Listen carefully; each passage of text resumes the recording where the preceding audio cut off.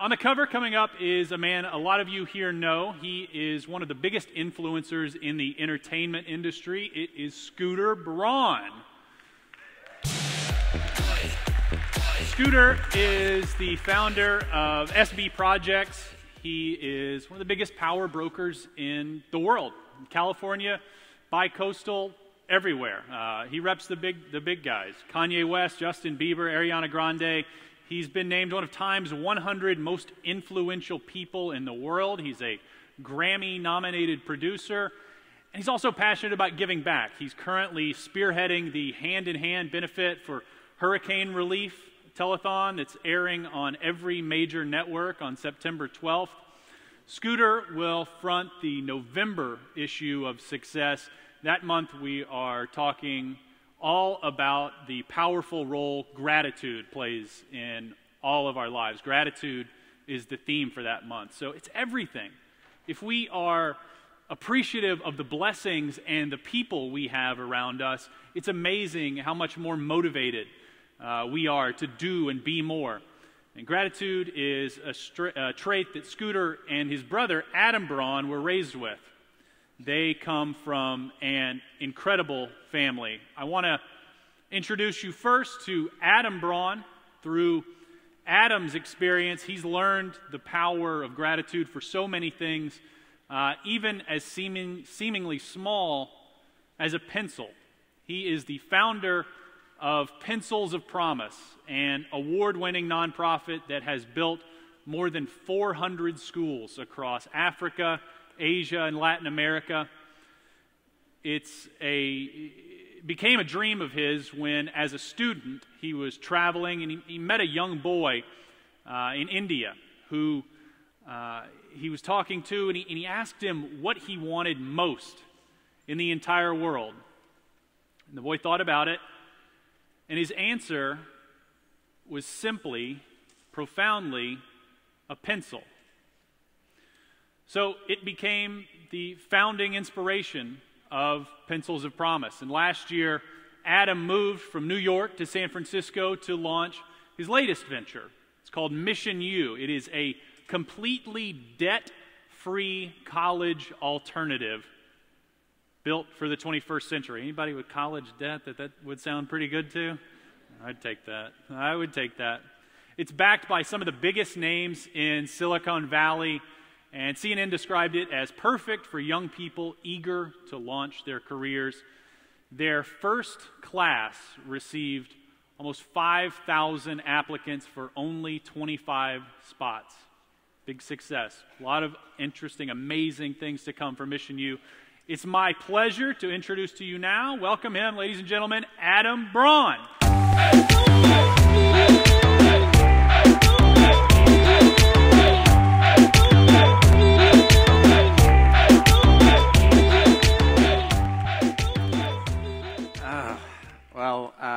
It is an absolute pleasure to be here with all of you. As you heard, I relocated from New York, where myself and my brother and our entire family were born and primarily raised, out to the Bay Area about a year and a half ago. And now, as a Californian, it is truly a pleasure to spend time with folks that are incredibly like-minded. And one of the things that I've seen just in a few hours here today is there is a commonality between every single person in this room. And it is a commitment to better both ourselves as well as those around us and our businesses and our organizations. And I have the distinct pleasure today of interviewing somebody that I've spent a little bit of time talking to. As you heard, my brother, Scott Scooter Braun, has had an absolutely extraordinary career. From beginning in his early days at Emory in Atlanta, rising to the top of the hip-hop world over there, to then relocating to Los Angeles, where he discovered and broke some of the largest pop stars in the world today, and along the way also building SB Projects, a company with world-renowned talent that has helped develop everything from television shows that we know today like Scorpion to producing films. And a huge part that I've seen out of my brother at every step of the way has been his commitment to philanthropy and to increasing the well-being of others and leading the way through example with each and every one of his artists. And so it is, again, a pleasure for me to share a conversation on a stage in front of a bunch of folks who have taken the time to be here today. And so without further ado, I'd like to introduce my brother, Scott Scooter Braun. Despacito, quiero respirar tu cuello despacito. Deja que te diga cosas al oído, para que te pierdas si no estás conmigo. That was actually amazing because right before we were about to come out, I had the incredible urge to go to the bathroom. And I was like, I gotta pee. And my brother said those really nice things about me so I could run to the bathroom. Yeah. And he was stalling, and that's actually the nicest things he's ever said about me. And so I'm just gonna, like, from now on, I'm gonna be like, I gotta pee, and then just see what happens. Yeah, hopefully it wasn't too obvious to you all that I was just buying time so that yeah. My brother I wash could my use the hands. bathroom. We're good. Yeah. So let's just dive right in. I mean, you know, when you think about the early days of our childhood, obviously the theme of both this publication as well as this event is success. You know, when we were kids, how did you define success when you thought about your life ahead? Oh, okay. He's going to be good at this. When we were kids, we moved, when our parents had me, I was the oldest and I was the mistake. And they couldn't even afford to live together at the time. But by the time we were 7, they were able to move us to a really nice suburb so we can go to one of the best public school systems in the country. And I remember seeing kids who had a lot more than us, and some had, you know, a lot less than us. And you start to get this in a capitalistic society, this idea of wealth. And I asked my dad, are we rich? And my dad said, yes. And I was like, really? And he goes, well, as long as you have love from your family, you're always rich. And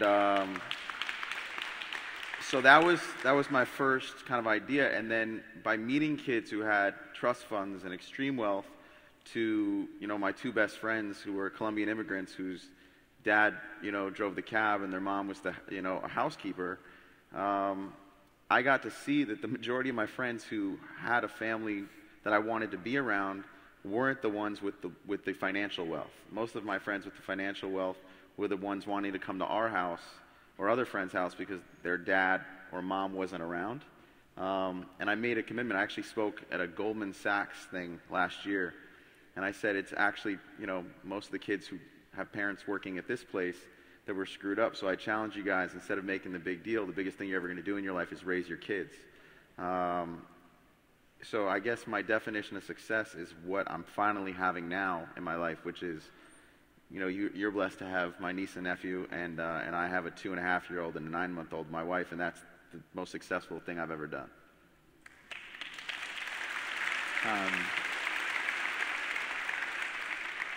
So, you know, one of the things when I think back to, like, family trips, right? Is me hitting you. I'll lay the scene for everybody in the audience. We would go to wherever we went to, right? And inevitably, you know, our dad would go and, like, play sports, and our mom would go do something, and, you know... Our mom would go do something. Yeah. She'd read a book. Remember, my mom's a big reader. And just so you guys know, I still call him Scott, and so I'll refer to him as Scott rather than Scooter on my birth on name. the stage. Let's do it. So Scott and I would go and, like, meet other kids, and our sister would join us. And inevitably, in the first, you know, 4 to 5 minutes, it would just become clear that everybody knew Scott, and Scott knew everybody. And so, you know, one thing that I've been fortunate to see across the course of my life is, you know, you are blessed with this incredible gift for being able to read a room and just naturally build honest and authentic relationships with people. And if you had to drill into, like, how do you think that developed? Why do you think you have that ability that I've never seen in any other person to the extent that you possess it? Oh, this is great. You guys know how. He's good, but 2, you know, I love my brother. He's my best friend in the whole world, but we used to beat the shit out of each other. So, Oh yeah. So like having him, they're like, how do you have this ability that no one in the world has? It's the greatest thing I've ever seen. I'm like sitting there. I'm like, this is like therapy. This is amazing. Look, I think since I was a kid, so I was a 4'11" freshman in high school. I grew 12 inches in high school. So I was always really small. People thought we were twins, or he might be my older brother. It was great. It was absolutely great. But I would win the fights because I was crazy, and I would take it to places that, I always kind of put myself in other people's shoes. If I went to see a comedy, I didn't really enjoy the comedy unless I was looking at you and seeing if you were laughing. So whether it be, going online and having to think, what is a 15-year-old girl like for, marketing Justin Bieber, or switching over, to figuring out what, is the Kanye fan thinking, or, why would a show like Scorpion work? I think I've always had this ability of kind of feeling what other people feel. And I always kind of tell my staff when we talk about it, I said, my gift is being extremely ordinary. I've always found myself to be very, the opposite of special. So if I feel something, I assume someone else feels it, because I don't think extraordinary. I think like the masses. And I can put myself in other people's shoes. So I think that's actually the gift. It's, extraordinary people think in extraordinary ways. I think like an ordinary person. The only difference was, before we went to sleep every single night since we were a kid, our dad always would tell us Brauns are different. Every single night. I don't know when it started, because it started so early. I'm now doing it with my son, who's 2.5, and my 9-month-old. And I remember we used to stay up and be like, all right, Dad, whatever, Brauns are different. And then he'd explain to us, it doesn't make you better than anybody, but I think you're extraordinary, so I'm going to hold you to extraordinary standards. And I think over time, we started to believe that. We thought we could do anything. We truly thought we were equal to anybody. If you could do it, why can't we? And so that gift of kind of just understanding the common man, because I was the common man. The only difference was I believed that I could do irrational things in my life. And, I've heard from friends, and one of my friends said, he was like, nothing rational ever became great. It's the irrational ideas that become great.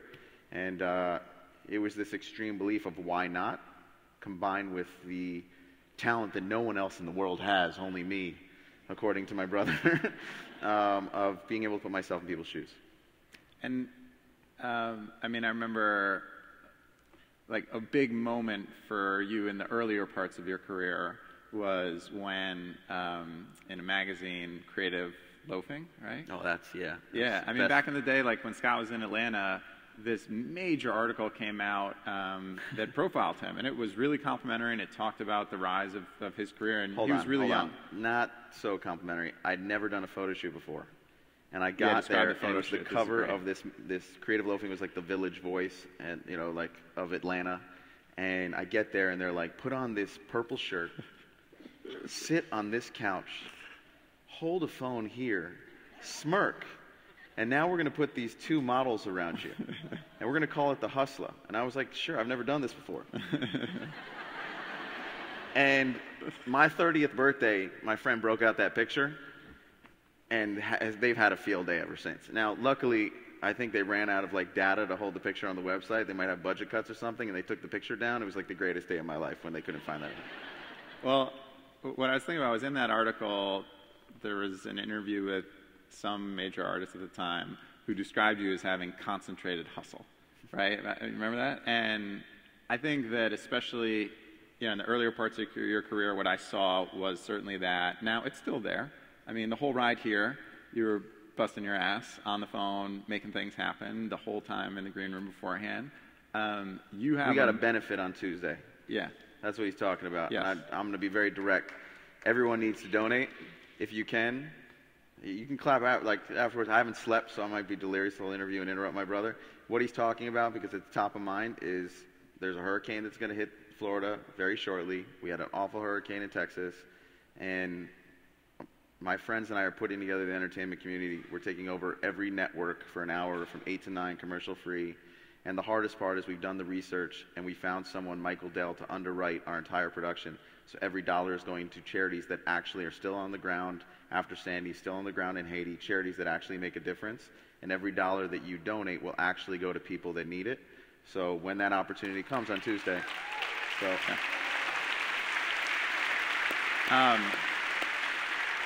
So, and what he's talking about is I haven't found someone to perform in New York yet. Yeah. So I'm freaking out. But the question is really, like, you've always had that motor, right? And what do you think that motivation to succeed comes from? And do you think it's nature or nurture? I think a part of it was responsibility. Our grandparents on our dad's side are survivors of the concentration camps. Our grandmother was in Auschwitz and our grandfather was in Dachau. And on my mom's side, her dad died when she was 11 years old pretty suddenly, and she grew up with nothing. So here we were with, two parents who were dentists with giving us an opportunity, and there was a meal on the table, and, we had means. And I just felt this guilt of being a first generation. There wasn't a trust fund, but I knew everything was taken care of. And I felt this extreme guilt. It's actually why I went to Atlanta, changed my name to Scooter, and said I was from my dad's neighborhood in Queens, because I was embarrassed of saying where I was from. And at first it was that, then it was a combination of just this extreme fear of failure, that I wanted to live up to what people thought of me, and I wanted to succeed. And then once you got a level of success, you'd get an identity within that success, and you didn't want to let go of that identity, so you keep building on top of it. And then when I got to a point in my life now where I'm very blessed to be able to say financially I'm in a place where I don't worry about that. Whatever, let's cut the bullshit. I don't worry about it anymore. But then I had my children, and I had this epiphany.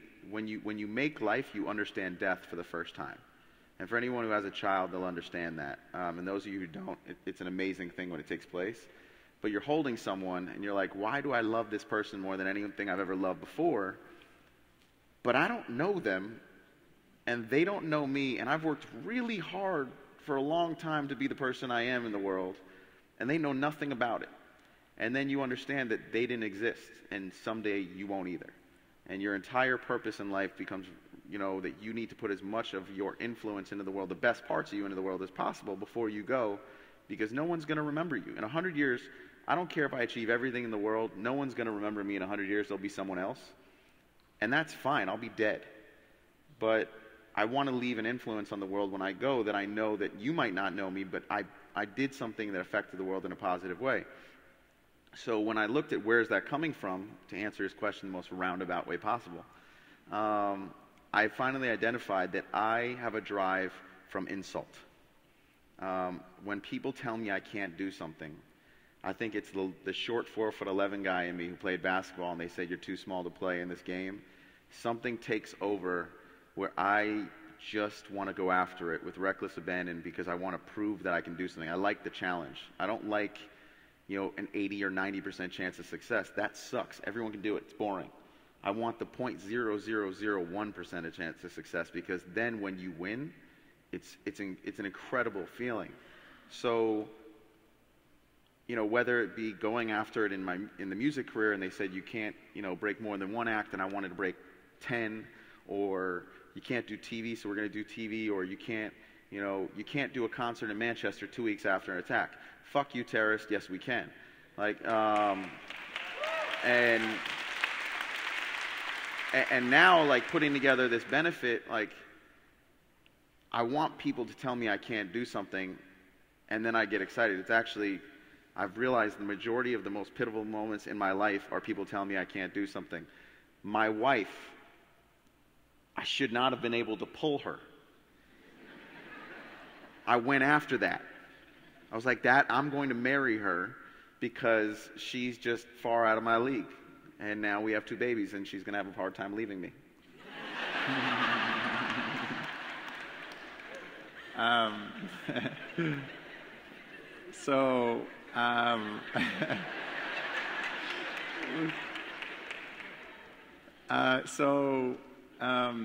You know, as you started to become your own person in the world, call it, you know, those formative years, teenage, 20s, are there any books that really profoundly impacted you, and how so? I know what you're doing there. That's good. Yeah. A Man's Search for Meaning by Viktor Frankl. It's a very important book in my life that I read. Actually, was recommended by you. The Operator about David Geffen. He hates the book. Please don't put out there into the internet world that I suggested this book, because my hero has now become my mentor, and I don't want to say it, but that book changed my life. I read about David, and I just thought, here's this guy with nothing in the mailroom who became the most powerful, incredible, person in the entertainment industry. And I remember I was 19 years old in a dorm room reading that book, and I remember the page that changed my life. John Lennon was having a solo career, and everyone was trying to sign John Lennon. And I'm literally in my room screaming at the book, go to Yoko Ono. Don't go through his manager. Don't go through this. Like, go to Yoko Ono. She has the influence. And I turned the page, and David was the only person who went to Yoko Ono and signed John Lennon for his solo career. And I was like, I can do this. And and I also like David because I was a fanatical Superman fan since we were kids. And as I got older, I realized I wasn't Superman. I started to realize that although I love basketball, God didn't bless me with NBA size or skill. And although I love Michael Jackson, although my dance moves are nice, my singing voice wasn't there. But the dance moves we were ready, guys. We were ready. And David was Batman. He was the human superhero to me. He was someone who wasn't born with these superpowers, but was able to figure it out. And that book changed my life. So you include an element of philanthropy in everything that you do at your company, SB Projects, and you encourage your artists that you manage to do the same. Why? Our mom.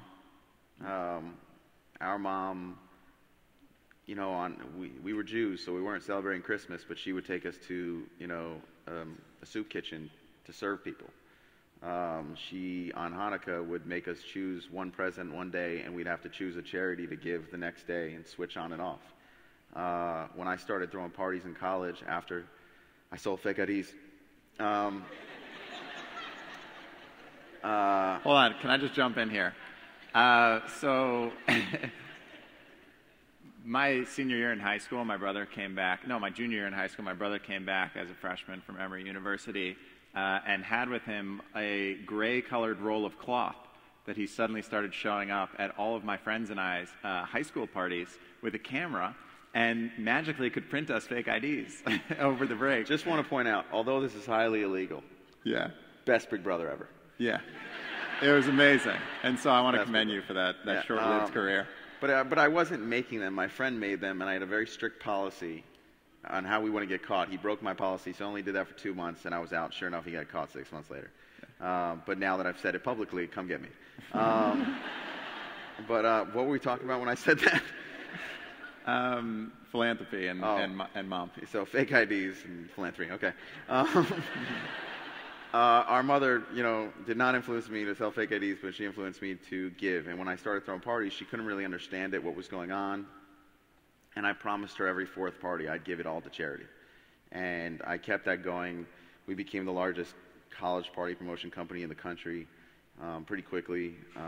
Gave a lot of money to a lot of different charities. And when I started working with Jermaine Dupree at SOSADEF, I was 20 years old. I was a vice president at 20.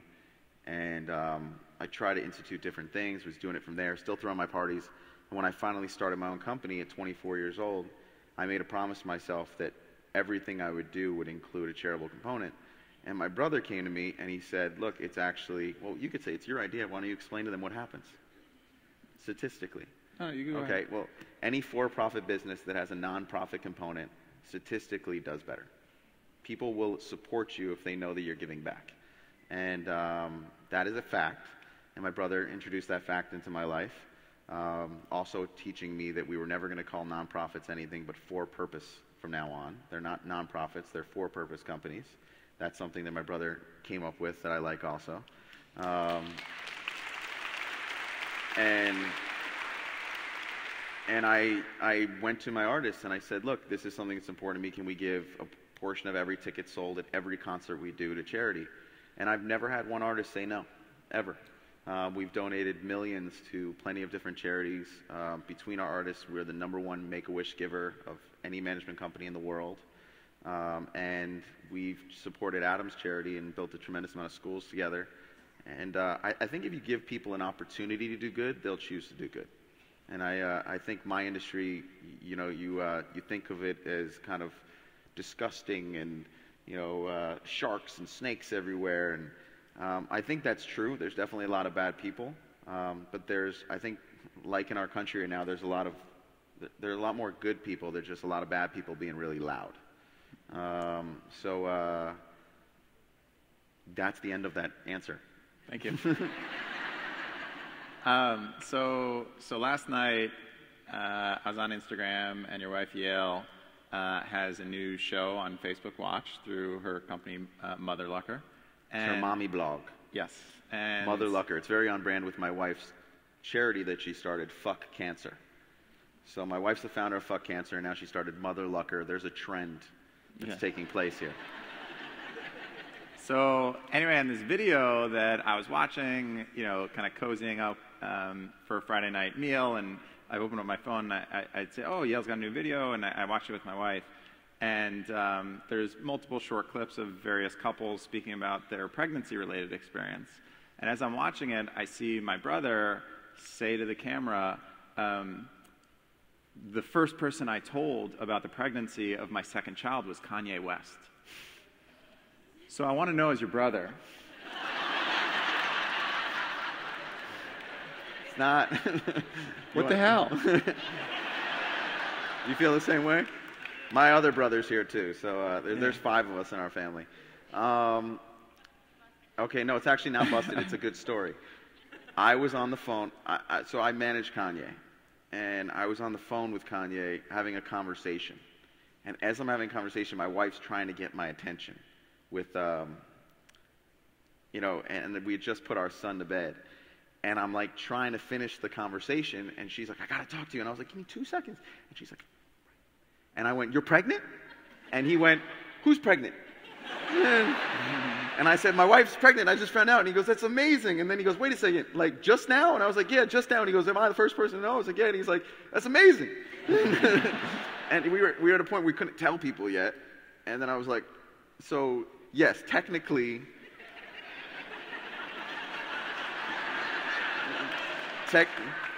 I'm gonna buy him. I'm gonna give him a pair of Yeezys. Like, you know, it'll be cool. But yes, he's a Kanye West baby. That's if you guys have one more, I better find out before Kanye West. That's yeah, that is fair. That is fair. So let's flip. But how cool is that? Like the first person who finds out in the world, like you're gonna tell somebody, Adam, you're cool and everything, but you're not Kanye.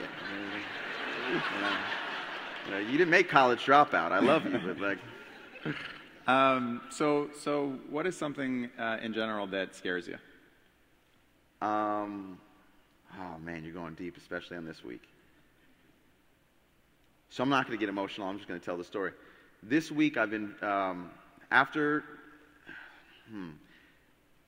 of my artists, Ariana Grande, had a terrorist attack at her show. It was in Manchester. I'm sure you guys have heard about it at this point. And I worked very hard, and I threw on a small Italian girl's shoulders the burden of doing a show 2 weeks later. At first, we weren't going to do it. Then she came to me and she said, okay, what's your idea again? I need to do something. Otherwise, these people died in vain. And she stepped up in a way that for the rest of my life, I'll always respect her, and everyone else should too, because what she did is she changed the narrative for all those families. And I met those families, and that was an amazing thing. Afterwards, we actually met those families, one of the victims, one by one for 10 minutes each, she and I. That wasn't something we did publicly. It was something we did in private.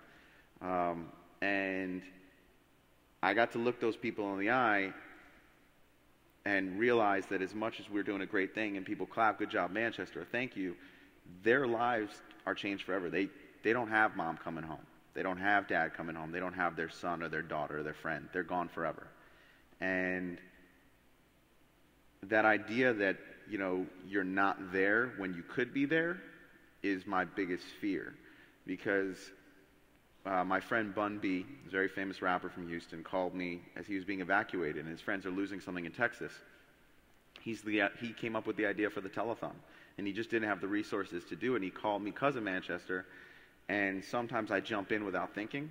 So the next thing you know, within 24 hours, I had all the networks locked in and everything, and I'm like ready to go. And then I realized this is going to be a lot of work. And thankfully, a lot of people signed up pro bono to help, because no one can do it alone. And the people that have been helping me with this thing, it's just incredible.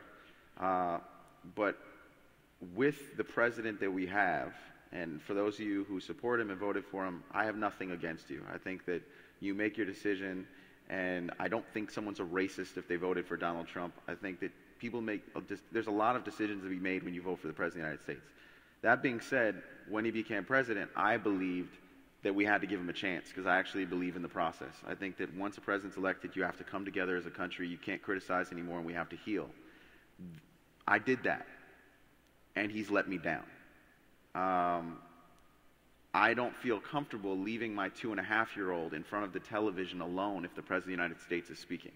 Fundamentally and morally, that is a problem for me. I don't expect you to be the greatest president in the world, but I expect you to be dignified in a way where you respect others and at least do things in a manner that protects citizens and even non-citizens who come forward and give you their trust. What just happened now with DACA, I think is disgraceful, because he could have said, we need to work on this, Congress, I need you to put it into law.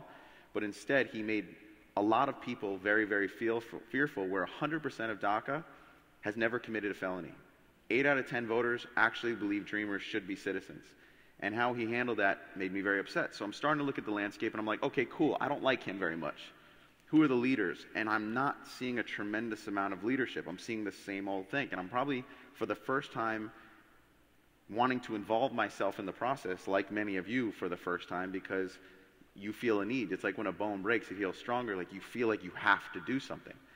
So when I'm doing Manchester, it took a lot out of me. When I'm doing this benefit, it takes a lot out of me. And the biggest fear for me, when you ask me what I'm scared of, is I feel an absolute responsibility to step up for my fellow man and woman and do something with this platform I've been giving, because I feel like if I don't do it, my platform will get taken away. I don't think, I'm a spiritual person. I think God gives you blessings to give other people blessings. And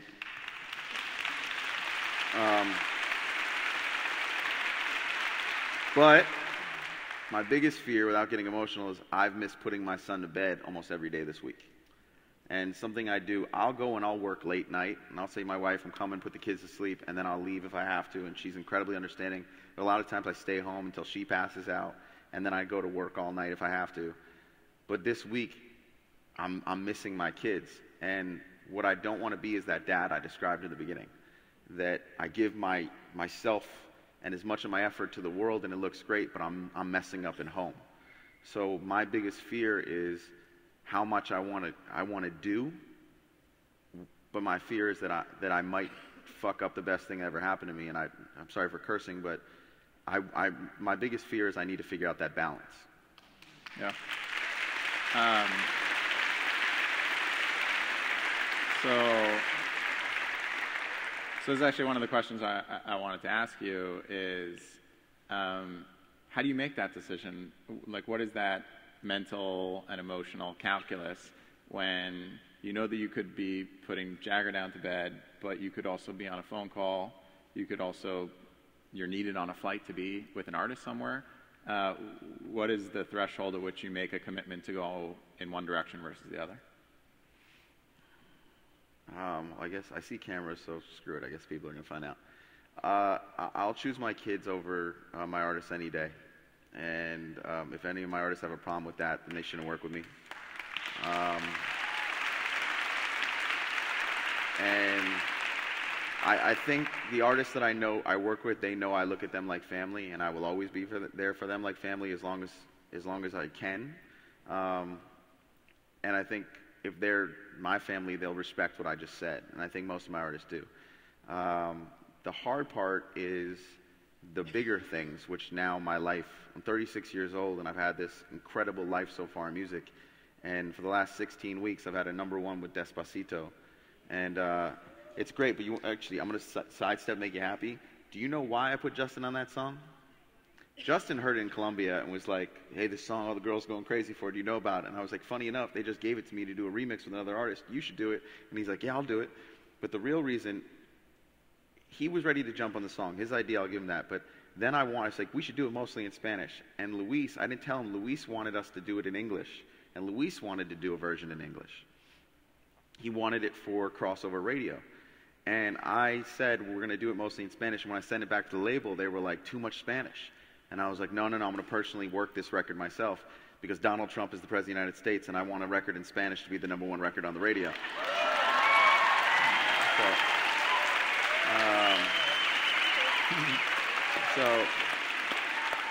So that's actually, and I didn't think it would go 16 weeks. I thought we'd get like 1 week, and then it was the whole summer, and that was great. But what was I saying beforehand? I haven't slept. Help me out. What was I saying before? Like, I looked at you and I got lost. What was it? You answered that specific question, which was about the calculus of how you decide between family or artists. Got it. I'm back. And the other part of it, how I decide, is I just have to believe that when my boys grow up, I'm gonna be there. I'm gonna figure out that balance. But I also think being home with them all the time isn't the best thing for them. I think they should see that their dad goes to work and works really hard with purpose. And what I will make sure is whenever they call me, I call them right back or I pick up the phone. Because my dad did that for me and my mom did that for me. And I want them to know how important they are in my life. But I also feel like if I'm helping people, that teaches them to help people. So I'm still figuring it out. I'm a work in progress. So separately, what's something that centers you? You are one of the people that center me. You come at me a lot. And my brother, he said a lot of nice things about me, so I'll say some nice things about my brother. And since there's two of them here, I'll do two nice things. My brother Adam was someone that when he was younger, he was the opposite of me. I was public service, and Adam wanted to be the richest man in the world. He would be like, someday I'm going to go into a suit store and see the curtains and say, when I get back, it should be a suit. And he was like 11. Yeah, I was probably 11 or 12. And who he's become now as a man, like, he's dedicated his entire life to helping people. Pencils of Promise is an amazing organization. He was on that semester at sea boat that got hit by the tsunami wave, and they thought it was certain death, and they survived. It changed his life. If you want to read a great New York Times bestseller, read my younger brother's book, Promise of a Pencil. It's an incredible story. And how he lives his life inspires me because seeing him and my wife dedicate their time to helping others full time, it does center me. It kind of makes things, you realize what's important because I get to look at these schools and he's going to third world countries and giving an opportunity of education to someone who desperately wants it and changing lives. And actually makes me think about our own education system because we're always talking about, oh, we need this, we need that. Well, honestly, I'm just going to say this out loud because this is something I really want to work on in California because it sucks to me that the public schools aren't good enough in this state when we are the 7th wealthiest, economy in the world. We need to stop talking about what's happening in the schools and start helping these kids with what's going on at home and around them so that they can focus when they get to school. Because you can put a book in front of a kid. This is what I learned watching him. You can put a book in front of anybody, but you have to give them the incentive to learn. And one of my brother's things with Pencils of Promise is how much of the labor has to be contributed from the community? So at least 20% of the funding of every school comes from the communities, and these are people that usually live in mud huts or bamboo huts or corrugated tin shacks, and so they don't have money, and so they physically build their schools with the support of the Pencils of Promise teams and staff. And the reason they do that, which I learned from him, which has given me this idea for this state, is when you put your hard work into something, you own it, and you appreciate it. It's not just some guy from a first world country building you a building and saying, now you have a school. Like, you have ownership. People want to take pride in what they have. So that's the first thing. You influence me tremendously with the work that you do, and you're always willing to center me and balance me. I will tell a nice story about my brother Sam. So I have a biological brother Adam, biological sister Liza, and then I have two adopted brothers, Sam and Cornelio. Now, he's on the stage embarrassing him. Sam, stand up so I can embarrass you. Stand up. Stand up. Big Sam. Okay. All right. Now sit your ass down. Still your older brother. When Sam is originally from Mozambique, and when Sam and Cornelio, kids always lived in and out of our house. My father is a refugee in this country, so for him it was very important to kind of always give back and help, and for my mother too. So there was always a bedroom for someone. And Sam and Cornelio, it's a long roundabout story about how they came to our family, but my parents ended up, my dad was going to help them find an opportunity, and Cornelio, my other brother, in broken English, said, "Can we stay?" And my dad said, "Yeah, another couple weeks, sure." And he goes, "No, forever." And we actually had a family meeting that night, and my parents became their legal guardians and adopted them. And when you guys went to school the very first day, you and Cornelio came back, and you were both very worried because you had books. And you guys didn't speak the best English, and we were trying to figure out, like, what is the problem? And where they are from, you cannot take the books from your school because all the other kids need to use the books. And people kept putting books in their backpack and shoving them to the next classroom. And they were scared that they were going to get in trouble because they had books. And a lot of people have said in my family over the years,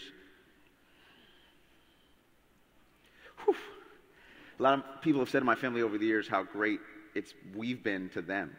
And Sam, as my brother, I want to tell you, you are a big influence in my life because you made me a better person by being in my life. So to you and my brother, thank you. Whew.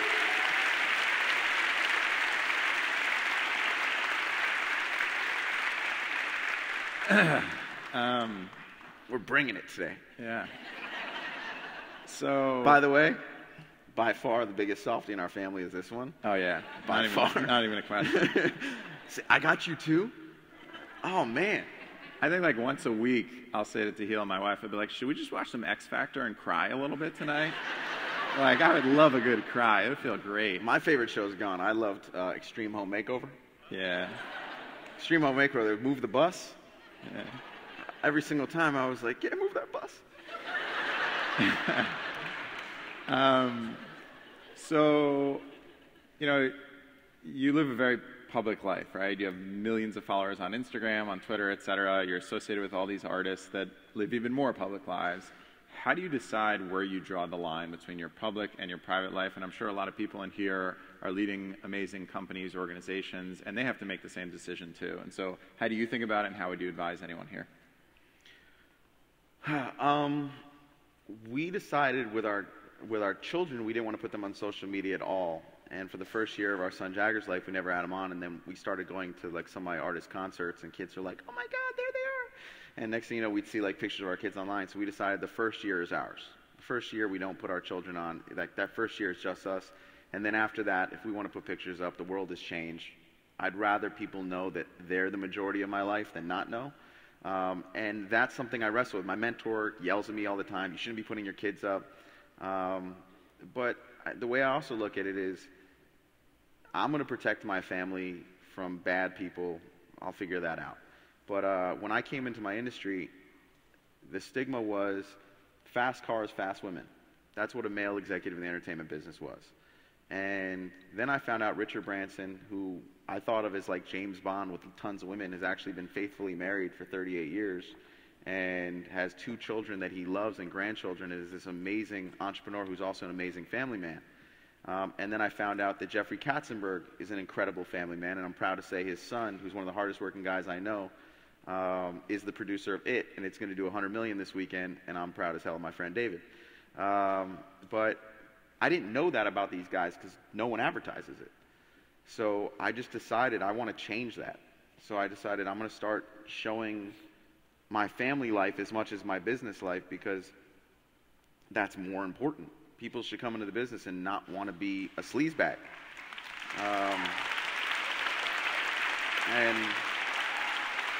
And when I did the cover of Success, I actually asked him, I was like, it's a weird title for you guys to have. I'm sure it's really interesting because that definition of what is success is such an interesting thing to talk about, because as a society, we all have very different definitions. And I guess what I want to do with social media, and what I choose to do, is I want to change the definition of my business, that you can be a good husband, a good father, and a good friend, and still be successful and have the right intentions. And there's always going to be people who talk shit. I'm doing a benefit on Tuesday. I was supposed to be in Hawaii on vacation this week. Canceled the vacation. I'm doing the benefit. I have people who just finished the VMAs, and they were supposed to take a vacation producing the VMAs, and they're now producing the show for me pro bono. And people are like, oh, look at you getting these celebrities together so they can just look good.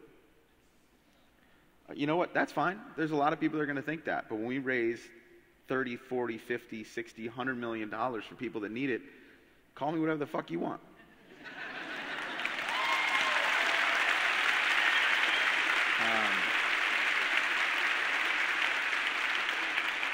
I got to stop cursing. I got to stop doing that. I'm a dad now. So when's the last time? But I'm also a Jets fan. I curse a lot. Yeah, I need to. It's a hard life. But it's good, though, for any football fans. First of all, if you don't know football, let me explain. My team is the worst team in the NFL. Like, we might just go 0-16. We are not very good right now. But for my son, you know how important it is that he's a Jets fan? For my two boys, because they are about to live this extraordinary life surrounded by celebrity and wealth and all this different stuff. But every Sunday, they will be losers. And they will be humbled. I'd also like to point out to all the NFL fans in the room that right now, the Patriots are alone in dead last in the NFL. And that's a cause for celebration. We are such sore losers. We're such sore losers. So keep going. So when's the last time that you feel like you really stepped outside of your comfort zone? I went to Burning Man. Tell us about it. Tell us about it. Yeah, I went to Burning Man. I mean, you're not supposed to talk about it, I don't think. But I've said no to a friend for like 6 years straight and going to Burning Man. And I was like, I'm not going to Burning Man. Like, I don't do drugs. I'm not going to Burning Man. And finally, a buddy of mine got me to go. I actually don't want to tell you guys because I don't want you to go. I want it just to stay the way it was. Look, at the end of the day, I went out there, and my friend convinced me, and I was actually starting the work on the benefit. And I was like, I can't go now. I had another excuse. And my wife was worried about me because of the Manchester thing, and she wasn't really sure. And she said, you know what? Your staff said they can handle it. We're just going for 2 days. You can go. And I went to a community where a city shows up in the middle of the desert.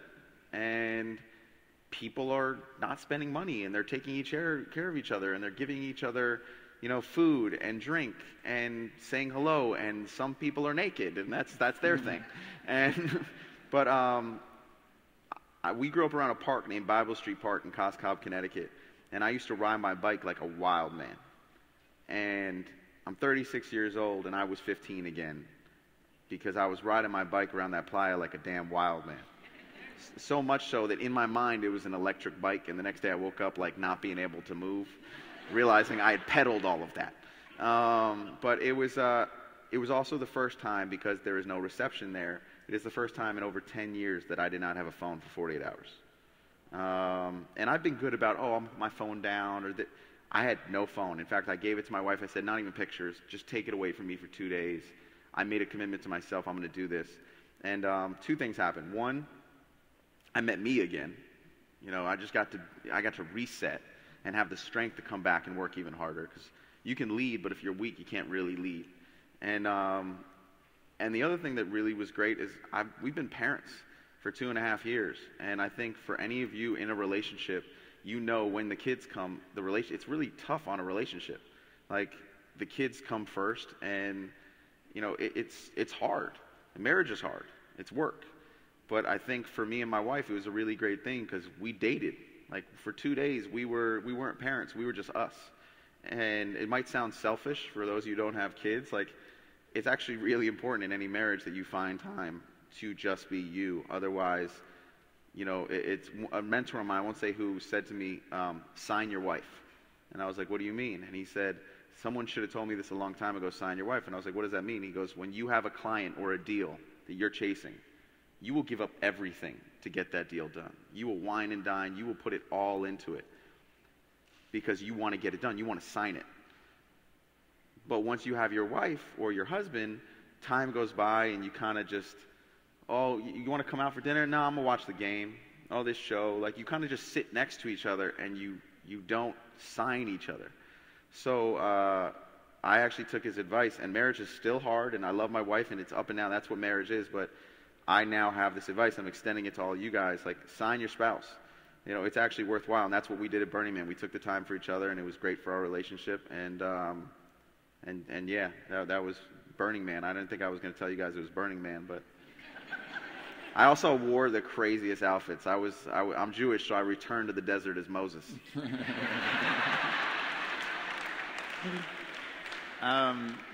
So we just have a few seconds left, but no, I want to go like a minute longer just to make them freak out a little bit. Well, maybe. We're at 32 seconds. We're going to go like a minute 32. So, you know, growing up in our house, our mom had certain things framed, right? Like phrases, poems, etc. And there were things that I think stuck with both of us.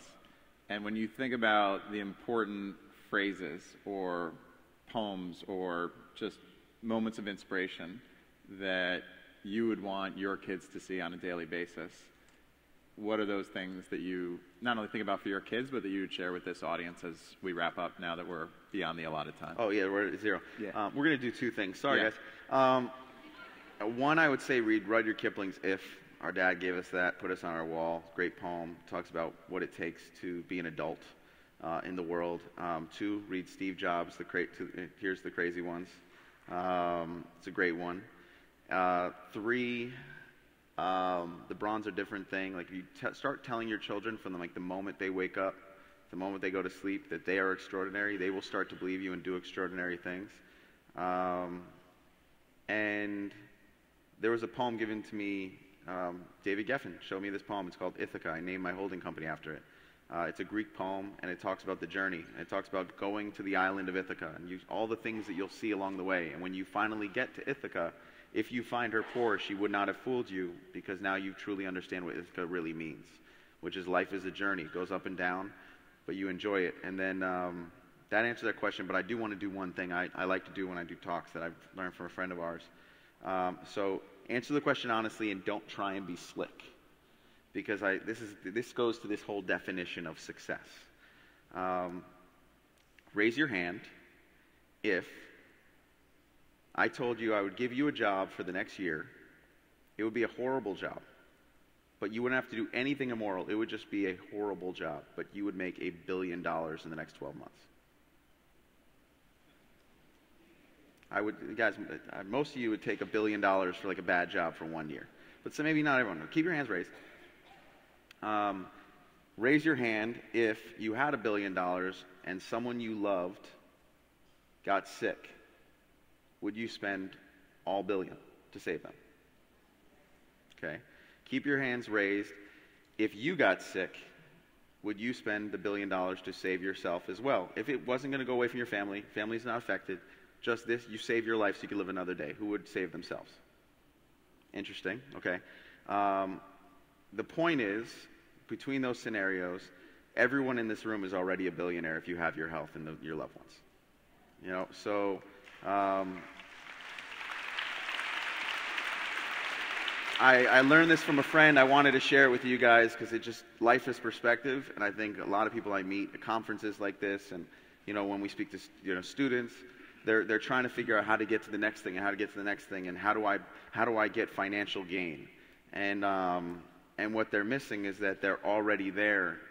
If they were on top of the mountain and they got sick, if you have your health and you have your loved ones, you're playing with house money, and enjoy your life. Work hard, but don't miss out on the things right in front of you. On that. And if it ends